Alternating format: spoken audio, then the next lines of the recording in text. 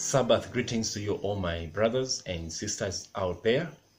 We hope that you had a wonderful week and wonderful moments of reflections about the lessons that you have so far looked at. So far, we have looked at lesson number 14, where we learned about how Jeremiah was being denigrated by his own people because he was warning them against the evils they were doing when they were taken into captivity in Babylon. And in lesson number 15, we learned about how Jeremiah met together with Hananiah, and that this Hananiah was a false prophet. He was prophesying that the children of Israel were to be released within a shorter period of time, and yet the actual duration they should have stayed in Babylon is supposed to be 70 years. So he was a false prophet, and we learned that he died because of being a false prophet. And then in lesson number 16, we learned about the characteristics of a true and false prophet, where we learned that a prophet who says he has a vision from God and he has a message from God, he must, one, have good fruits. People shall know him or her by the way he or she lives, and that whatever he says in the name of Jesus Christ must come true. And then beyond that, he should be someone who keeps the commandments of God and someone who lives in conformity and does not contradict what other prophets of old have spoken. For example, Moses and John in the book of Revelation, they can speak the same language. They are speaking the same language because the same spirit that was using them. So that's one of the characteristics that you can look out for.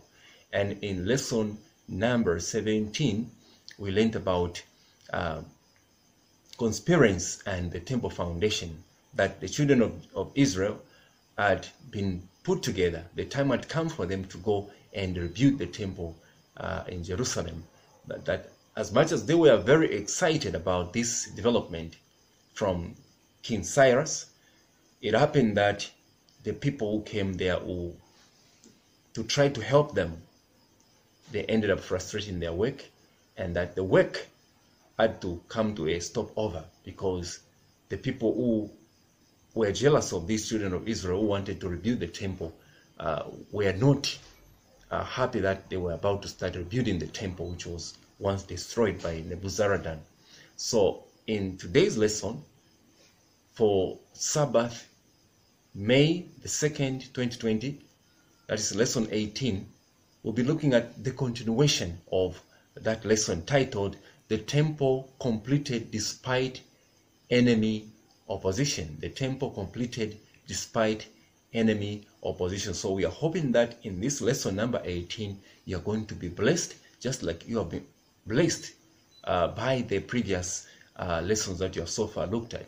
And then moreover, if you are joining us today for the first time, we are encouraging you that before you watch this, or after watching, you can go to 14, 15, 16, 17, and 18 so that you build up, and then next Sabbath, you join us for 19 so that you have a clear mosaic and collage of the story lines concerning how God dealt with his children of Israel. So we are hoping that you're going to enjoy today's lesson. So let us go into the key text for today's lesson. Human power and human might did not establish the church of God, and neither can they destroy it. Not on the rock of human strength, but on Christ Jesus, the rock of ages, was the church founded, and the gates of hell shall not prevail against it. Matthew chapter 16, verse 18. The presence of God gives stability to his cause. Put not your trust in princes, nor in the Son of Man, is the word that comes to us today. Psalms 146, verse 3. In quietness and in confidence shall be your strength. Isaiah chapter 30, verse 15. God's glorious work, founded on the eternal principles of right, will never come to naught. It will go on from strength to strength, not by might, not by power, but by my Spirit, saith the Lord of hosts. Zechariah chapter 4 verse 6, quoted in Prophets and Kings, page 595 and 596. So from here, my brothers and sisters, we have been told to say, no work of God can be deterred by any human mind, because the work of God has been established by God himself.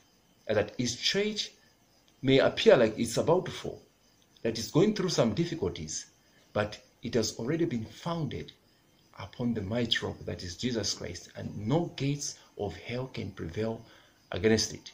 And that no human power can bring the work of God to naught.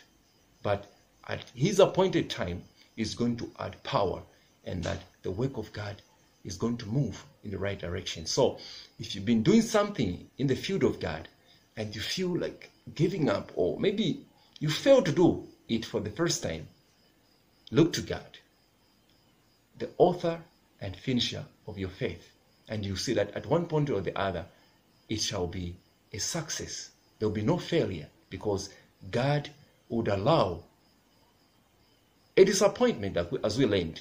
God would allow a frustration to test our faith. So let us put our confidence in God, because it is not by mighty, nor by power, but by the Spirit of God.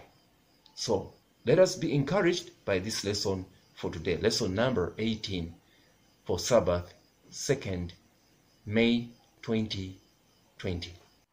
So let us go into the first question under the subheading, the building resumed and threatened.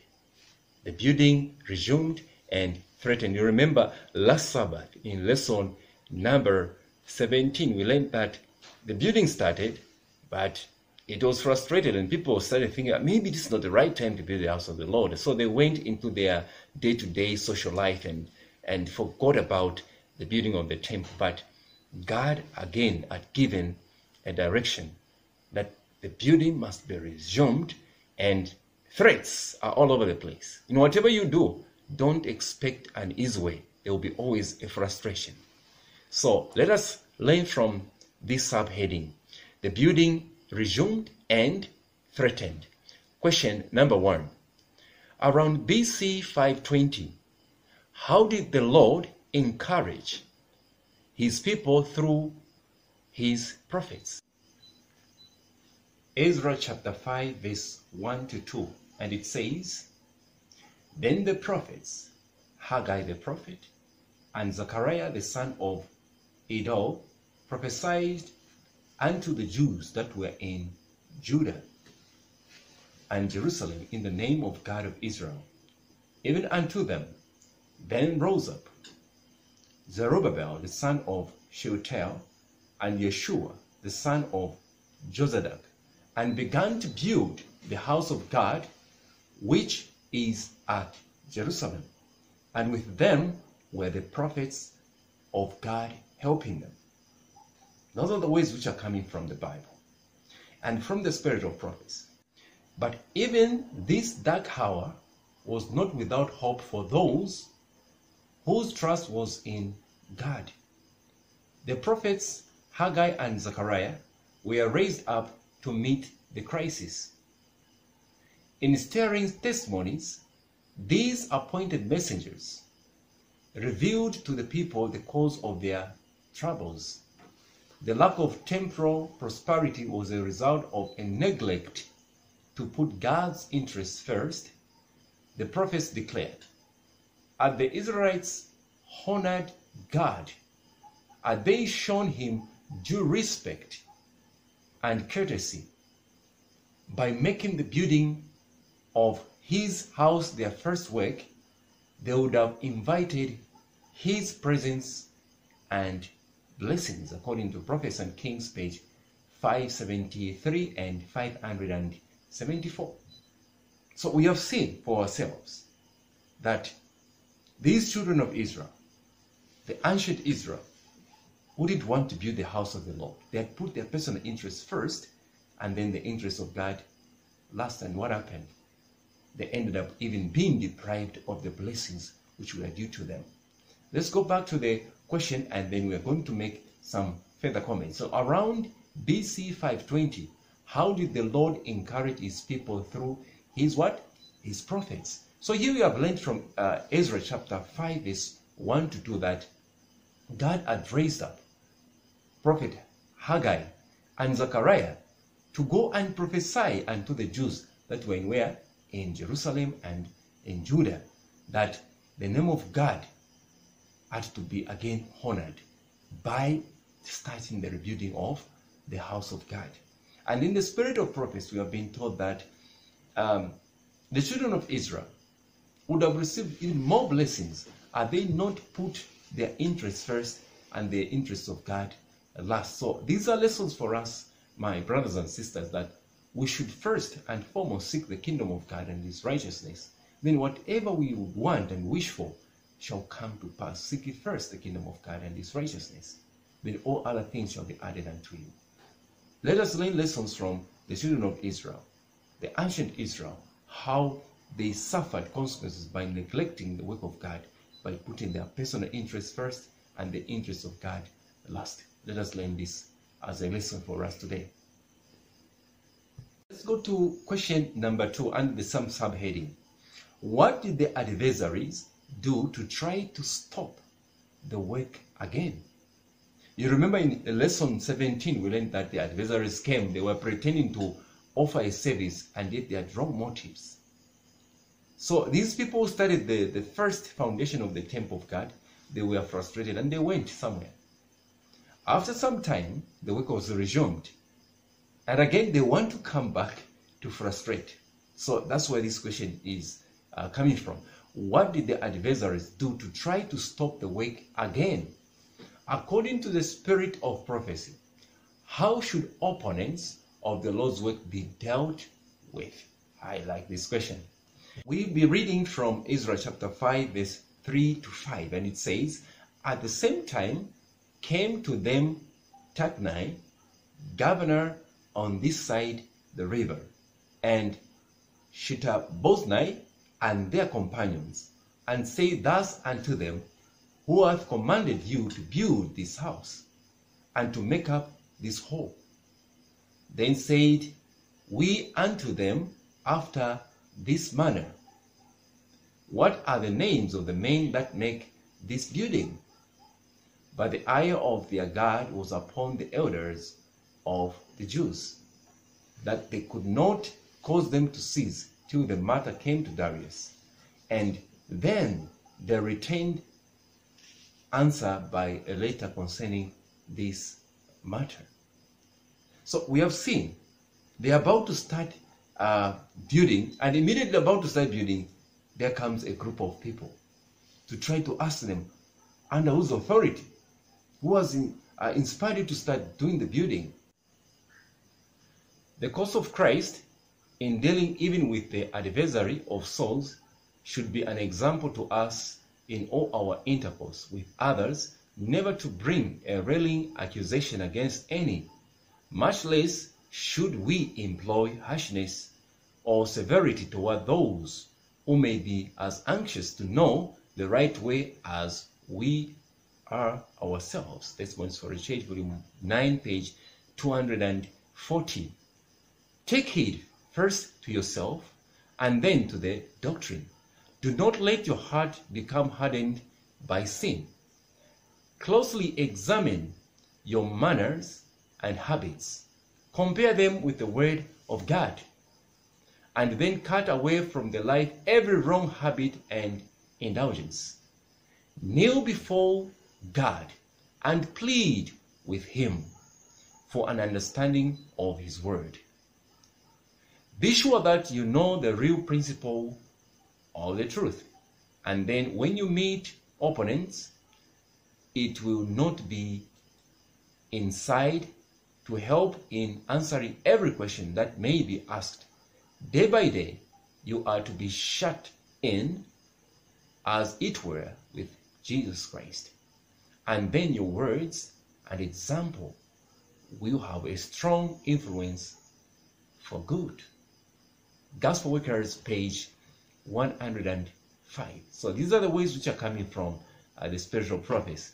And now getting back to the question, what did the adversaries do to try to stop the work again? So here we are told that these adversaries, they came to start asking, who has given you authority to start rebuilding this temple, which was actually stopped way back? They came to ask such questions. And in the spirit of prophecy, we are actually encouraged that we need to be very careful how we do even with those who are opposing the work. We should follow the example of Jesus Christ, who was so polite and patient even to the adversaries of the souls whom he came to deliver from evil.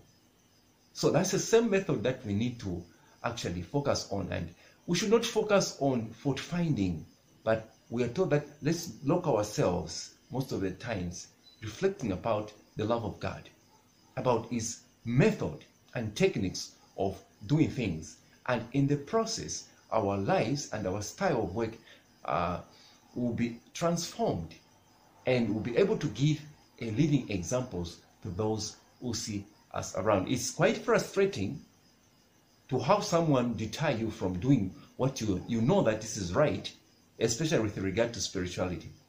But we are told that even under such circumstances, we need to follow the example of Jesus Christ. He was a pacifist.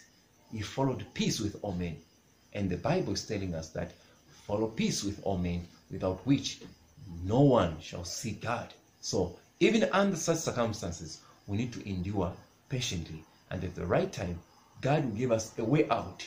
He will give us an elevated and intelligent way of responding to people who are even accusing us of doing the wrong thing, or maybe saying evil, and so on and so forth. So this way is the only way we can actually escape the temptation that may come our way, because the devil will not allow you to do the work of God without obstacles. He has to use even the closest friends to you. But God is saying, treat them cautiously, reflecting upon ourselves. Perhaps we might be in the same shoes of being in need of a clear understanding. So let's follow the examples of Jesus Christ. And here we are told that people came to actually ask them, who gave you the authority? Even if they knew that the authority was exactly from God himself, they came to ask such questions. So it's never new today. If it happens, the way out has been provided for us. We need to use the Jesus method. The messages delivered by Haggai and Zechariah roused the people to put forth every possible effort for the rebuilding of the temple. But as they worked, they were sadly harassed by the Samaritans and others who devised many hindrances. On one occasion, the provincial officers of the Medo-Persian realm visited Jerusalem and requested the name of the one who had authorized the restoration of the building. Look at that. If at that time the Jews had not been trusting in the Lord for guidance, this inquiry might have resulted disastrously to them. But the eye of their God was upon the elders of the Jews, that they could not cause them to cease till the matter came to Darius. Ezra chapter 5, verse 5.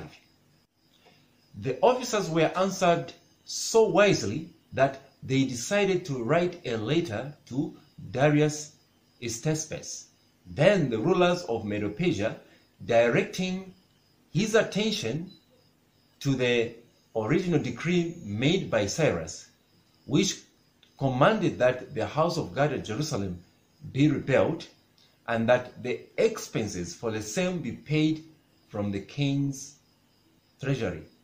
Prophets and Kings, page 578. Have you seen what is transpiring here? And that this historical event can actually happen today. Let's go back to the question. Who wrote a letter to the king concerning this, and what logical, balanced points did the message contain?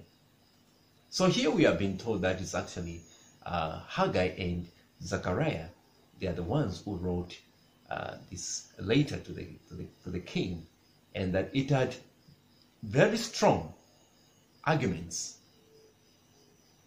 to support their position. Say, we have to continue. And they continued. That's what you have been told here. They continued in spite of the question that they received. And we are told that if the Jews were still trusting in their own powers, the question they were asked would have actually caused them to stop the work. But they were courageous, and they had to put up ideas together to write the power that was then, to seek their guidance. And the guidance was given to make sure that the temple of God would be built at Jerusalem. So we can also learn the same method of work, not to enter into controversy, but to use logic and clear points to support our position. Yeah, so from question number 3, we have seen that these brothers were very wise. They would use very clear arguments, just like we are supposed to do the same today, to defend the good cause of God. So they wanted to have their ideas frustrated, but they quickly rushed to the king and showed him, say, look, during the time of Cyrus, it was commanded that the temple of God has to be built. So we see no reason why it has to be stopped. Question 4. What was the result of this later? What may be learned from this incident and be applied wherever and whenever obstacles or difficulties arise in God's cause? What was the result of this later, and what may be learned from this incident and be applied whenever obstacles or difficulties arise in God's cause? A good lesson again. Ezra chapter 6 verse 1 to 4, it says, Then Darius the king made a decree, and set was made in the house of the rolls, where the treasures were laid up in Babylon. And there was found at Achmetha in the palace, that is in the province of the Medes, a roll, and therein was records thus written, in the first year of Cyrus the king, the same Cyrus the king made a decree concerning the house of God at Jerusalem. Let the house be built, the place where they offered sacrifices, and let the foundation thereof be strongly laid, the height thereof 80 cubits, and the breadth thereof 80 cubits, with 3 rows of great stones, and a row of new timber, and let the expenses be given out of the king's house. You see? So record keeping is very important. Imagine they had thrown away the piece of evidence they had. They would have actually been defeated by these people and trying to frustrate their effort. So what was the result of this letter? So the result, we are told that actually they were given a go-ahead to continue building, because there was already a decree which was initially made. And perhaps the king was wondering why it was stopped. And what can we learn from this incident as Christians living today? We are told that, number one, we need to be people who are very good at keeping records. And that we should be people who argue with convincing evidence. And that we should not enter into any controversy with the adversaries, those who are trying to frustrate our efforts, but instead we need to work with evidence, argue with clear, distinct evidence. That's what God wants us to do even today.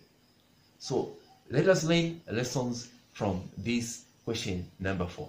So you've seen the storylines from lesson number 17 through 18. There's a connection of some kind that we are able to build, and I think even going backwards to other lessons.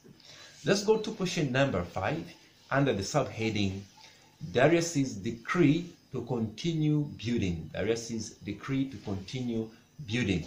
What wonderful change took place because of King Darius's carefulness and support?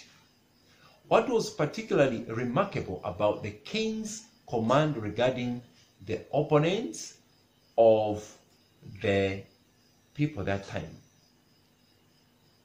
Ezra chapter 6, verse 6 to 9 and 11 to 12. Let's not forget the question that we are interested in. So, what was particularly remarkable about the king's command regarding the opponents of the temple construction and of God's people?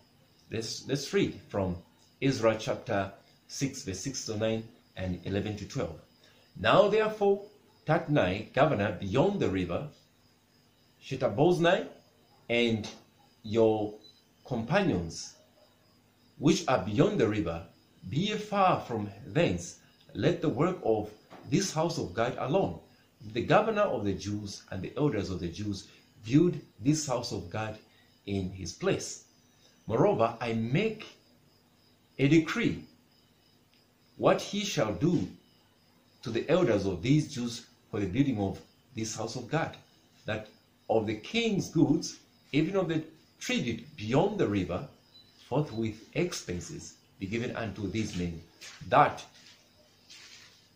they be not hindered, and that which they have need of, both young bullocks and rams and lambs, for the burnt offerings of the God of heaven, wheat, salt, wine, and oil, according to the accompaniment or appointment of the priests which are at Jerusalem.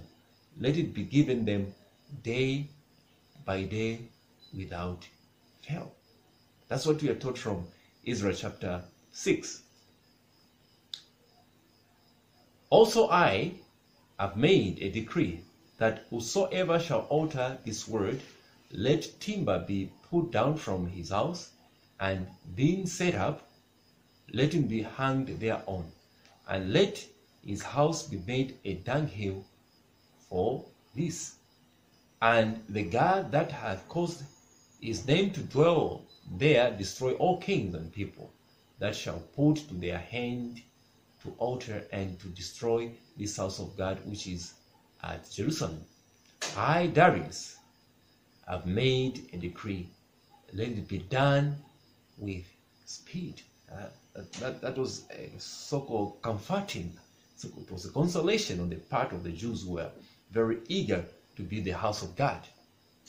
And the words from Prophets and Kings, page 579 say, Darius searched for this decree and found it, whereupon he directed those who had made the inquiry to allow the rebuilding of the temple to proceed. Let the work of this house of God alone, he commanded. Let the work of this house of God alone, he commanded, yes.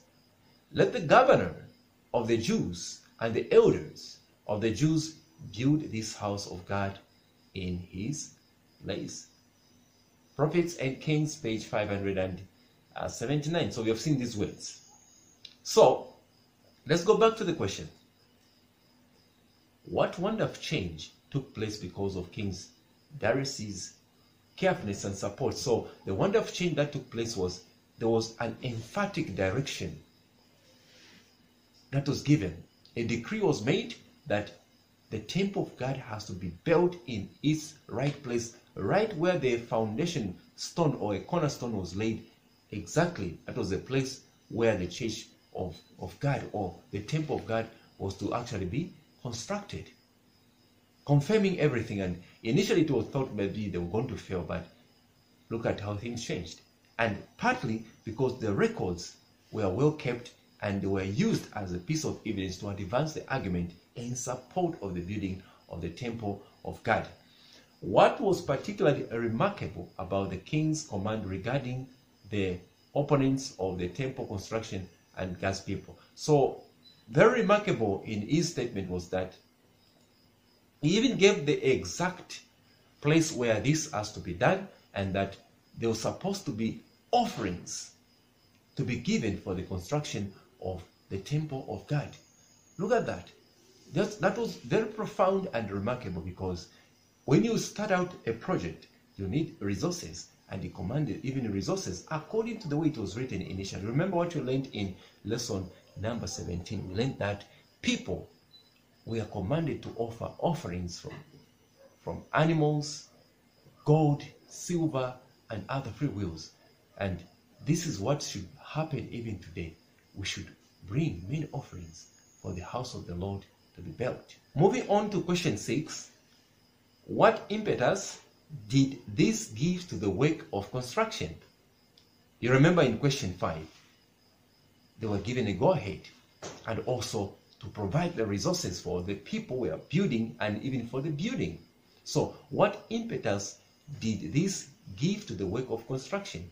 What did the authorities do immediately? Ezra chapter 6 verse 13 says, Then Tatnai, governor on this side the river, Shethar-boznai, and their companions, according to that which Darius the king had sent, so they did speedily.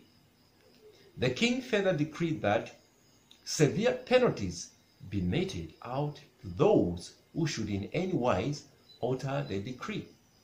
And it closed with a remarkable statement. Listen. The God that hath caused his name to dwell there destroy all kings and people that shall put to their hand to alter and to destroy this house of God which is at Jerusalem. I, Darius, have made a decree, let it be done with the speed. Verse 12 of Ezra chapter 6.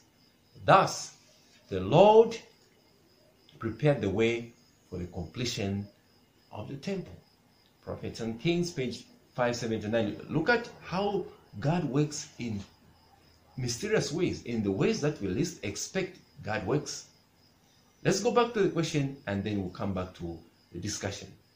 What impetus did this give to the work of construction? And indeed it gave a very powerful impetus, and the work was to be done speedily because of what the king said, and he commanded the temple must be rebuilt and the building must continue and that people must offer offerings. So such a decree gave an impetus or a driving force to the people who were involved in the project to rebuild the temple of God at Jerusalem. What did the authorities do immediately? They immediately went actually to start the process of building the temple of God. This is wonderful, and even in the time that we are living in, there are lessons that we can derive from such scenarios, that when impetus is given, let us not be sluggish. Let us grab it with all our might and move forward to do that which God has commanded us to do. Let's go into the last question of today's lesson. Because of the Lord's great help and power, what occurred in BC 515? Explain what God's people today especially need to learn from this experience. Ezra chapter 6 verse 15 to 16 says, And this house was finished on the 3rd day of the month Adar, which was in the 6th year of the reign of Darius the king. And the children of Israel, the priests and the Levites, and the rest of the children of the captivity, kept the dedication of this house of God with joy. The promise, the hands of Zerubbabel have laid the foundation of this house, his hands shall also finish it, was literally fulfilled. Verse 9. The elders of the Jews builded, and they prospered through the prophesying of Haggai the prophet and Zechariah the son of Iddo. And they builded and finished it according to the commandment of the God of Israel, and according to the commandment of Cyrus and Darius and Artaxerxes, king of Persia. And this house was finished on the 3rd day of the month Adar, the 12th month. In our context, it will be December, which was in the 6th year of the reign of Darius the king. Ezra chapter 6, verse 14 and 15. Shortly afterward, the restored temple was dedicated. The children of Israel, the priests and the Levites, and the rest of the children of the captivity kept the dedication of this house of God with joy. And upon the 14th day of the first month, they kept the Passover, days 16, 17, and 19. Prophets and Kings, page 596. So let's go back to the question. We answer it, and then we'll be able to make any quick comments or submissions that you may have either online, or you can even communicate through our Facebook account. We have a Facebook account where we are going to direct you so that you can have some more insights. Because of the Lord's great help and power, what occurred in BC 515? So here we are told that the house of the Lord was beautifully and on a good note completed. Explain what God's people today especially need to learn from this experience. And main lessons can be derived from today's lesson. That number one, we should not give up. We should not be discouraged, my brothers and sisters. Let us seek God in all things that we do, and He shall direct our paths. Whatever we touch, in the name of Jesus Christ, shall be done. In fact, John chapter 14, verse 13 to 15 is very clear. Whatever we ask in the name of Jesus Christ, He shall do it, so that His Father's name can be what? Glorified. That's the idea. So whatever you're doing, do it to the honor and glory of God. Whatever you touch, it shall come to fruition. You will not fail along the way. You may be frustrated along the way, but God may allow that to test your faith. If you remain persistent and asking God in faith, He shall actually make your plans come true, either spiritually or even materially. It's very, very important for us to learn these lessons from the children of Israel, and that trusting in God alone is what can work miracles. Trusting in God and then wait for His time to do a miracle, and He's going to do it. The words of encouragement as we close: it is not the open and avowed enemies of the cause of God that are most to be feared. Mark that statement. It is not those who are avowed enemies of the word of God that we must fear the most. But who? Those who, like the adversaries of Judah and Benjamin, come with smooth words and fair speeches, apparently seeking for friendly alliance with God's children, have greater power to deceive. It's very true, because they will come to pretend to be brothers. They will come to pretend to be sisters, and yet they are not sisters. They are not brothers. They are not companions. They have come with a motive to frustrate the work. Against such, every soul should be on the alert, lest some carefully concealed and masterly snare take him away. So we are told that we actually have to be very extremely careful, because the people who may betray the plans that we may have for God, or even for personal programs, might be those who are the closest, those who actually appear that they are in support, but inwardly they are contrary in all angles and ways against what you want to do. And especially today, world earth history is closing, the Lord requires of His children a vigilance that knows no relaxation. So, my brothers and sisters out there, as we are going towards the end of this world, we know that the world is ending anytime soon. This is a time we need to grab the double portion of the vigilance to contribute to the work of God, to contribute to the well-being of others, and to work extra harder to have our characters perfected. We are perfected by doing the will of God. But though the conflict is a ceaseless one, none are left to struggle alone. That's an assurance. That's a promise from the Lord. So the battles may be tough, but we are told that not one, and not one of the least, has to be left to struggle alone. Angels help and protect those who walk humbly before God. Never will our Lord betray one who trusts in him. So my brother and sister, if you want the fulfillment of the promises of God, trust in God. In fact, Proverbs is telling us that trust in the Lord with all your heart. In all your ways, acknowledge him, and he shall direct your path. So my brother and sister out there, trust in the Lord with all your heart. Whatever you do shall succeed. It may take long, but God at his own appointed time is going to do it, and you shall succeed. As his children draw near to him for protection from evil, in pity and love, he lifts up for them a standard against the enemy. Touch them not, he says, for they are mine. I have graven them upon the palms of my hands. Prophets and Kings, page 507. This is a very good concluding part. I love it. It's so encouraging. It's so encouraging, my brothers and sisters.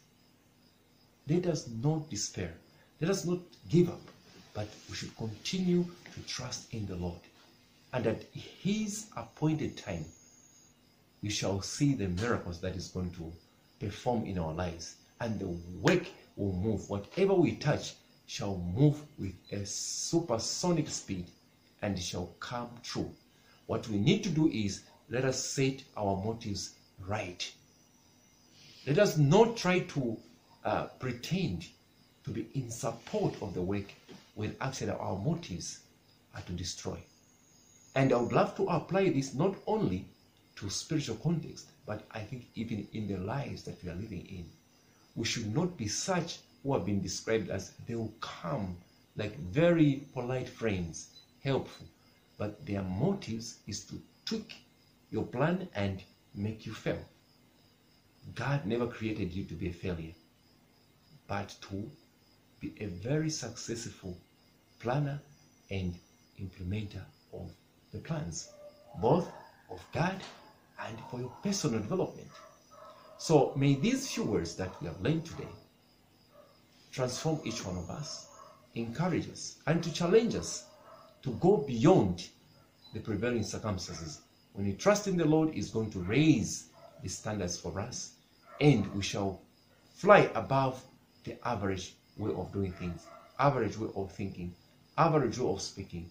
We shall speak exactly the way Christ would speak. We shall do things exactly the way Jesus Christ would do them if He was to be in our place or in our positions. So, my brother and sister out there, it's my humble prayer that the Holy Spirit may speak more than I have spoken, so that we may apply the lessons that you have learned from today's lesson to various contexts, and to help others to actually move forward, to persevere and do the will of God and His work in spite of the obstacles. May the good Lord bless you and keep you wherever you are, wherever you are listening us from, wherever you are doing your other things. We are praying that the Lord may bless you. In the name of Jesus Christ. Amen.